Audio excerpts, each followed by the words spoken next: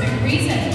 So for example, Mia was actually rescued off the coast of California. They also found out that she had a history of seizures. And given that critical condition that she was in, suffering from pneumonia and those seizures, she surprised her rescuers by giving birth to a pup named Isabel. Now in that critical condition, it was a surprise that she was able to successfully give birth. But fortunately, both Mia and her daughter Isabel were both able to be nursed back to health, and they both joined our. I'm actually going to be showing off for you a little bit, and she's working on her leap behavior. So how we train our animals here at the aquarium, it's actually through very, very small steps and repetitive motions, because our animals don't speak English, so we have to find a way to communicate with them. So as you can see, Mia did a great job. Give her a round of applause for that.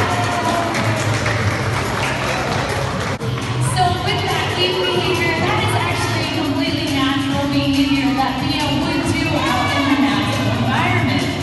And as I was mentioning, when we train our animals, we have to start with a very, slowly increase how we want to achieve that behavior. So with Mia, we did have to get her knowing what a target pull was. And as you saw, our trainer Mia was up there holding that target pull that just looked like a ball on a stick. And that is one of the very first things that we train our animals here is a target. So whether it be that ball on a stick or our hands, our animal knows that they have to put their nose to that ball or to our hand. And once they learn a simple target, that's how we're able to build off of that simple behavior and create that leap that we just showed up for you guys. So all of our training here is actually done through a method called positive reinforcement. And all that means is that when our animal has done something correctly or makes progress, we're going to reward them with a whole bunch of fish, because that is their favorite thing. But some of you didn't want to do her leap, that's fine.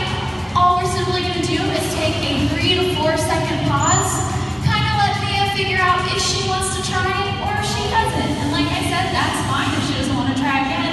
Then we'll just ask Mia for maybe a simple behavior that we know that she can do, maybe just like opening her mouth.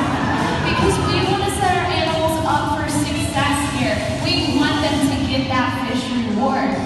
So as I mentioned, just having Mia do behaviors such as opening her mouth, that actually contributes to what we call husbandry skills. So husbandry is just a fancy term for medical behaviors. So as you can see, Kelly is actually working on a husbandry behavior with Kaya right now. Now this is what we call a mock blood draw.